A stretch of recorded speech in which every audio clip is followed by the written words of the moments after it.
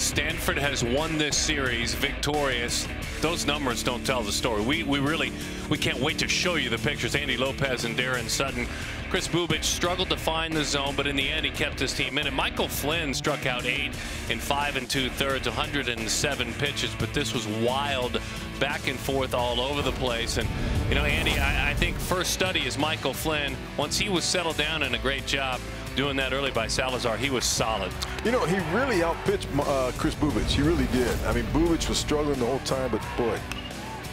Back and forth it went, and Stanford grabbed the lead. Alec Wilson with an RBI. He had homered last night. Yeah, just, hey, makes contact in a slash situation. Don't strike out. Good things happen. And then Alfonso Rivas in the 7th inning, tying this ball game up.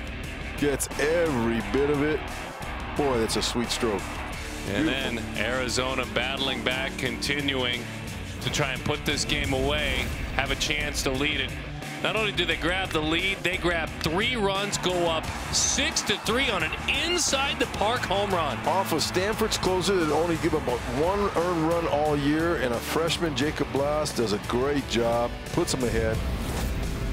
But then it was crazy. 5 runs in the 9th inning, booed all night, not quite sure why. Christian Robinson, you think he loved this? Stanford takes the lead to stay. Hey, Mom and Dad, you did a great job with that young man. He's got great makeup. Unbelievable for Stanford. Big hitting late in games. Andy and I will have the noon contest on Sunday. We'll see you at the ballpark.